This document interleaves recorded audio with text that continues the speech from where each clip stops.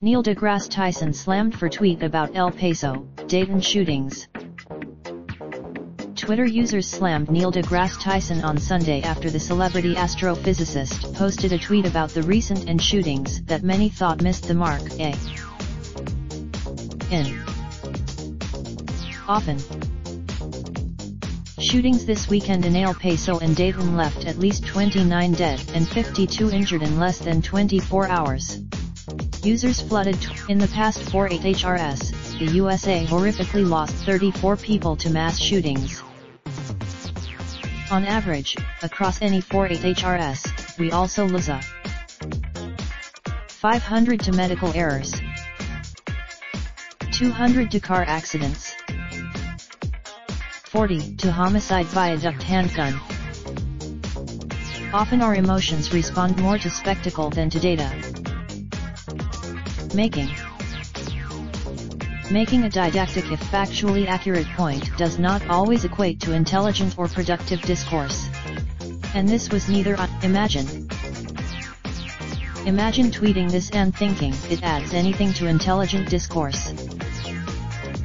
Many also criticized Tyson for downplaying the emotional scarring and unnecessary devastation of the attacks.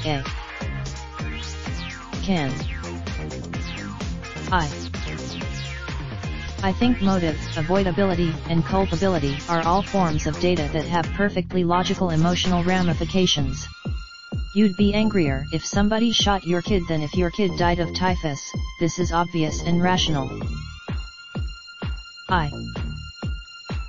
I know you're trying to math people here, but this is tasteless and disrespectful. Lost all respect. Others wondered why Tyson had to compare one cause of death to others. I am just gonna throw this out there, what if all of those were bad and preventing any of them is good?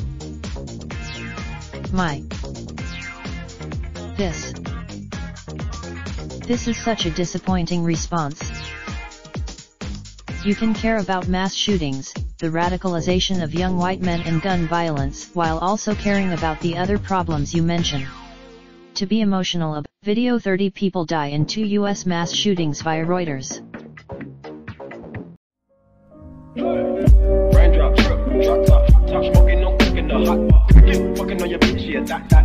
Looking up, open the park pot.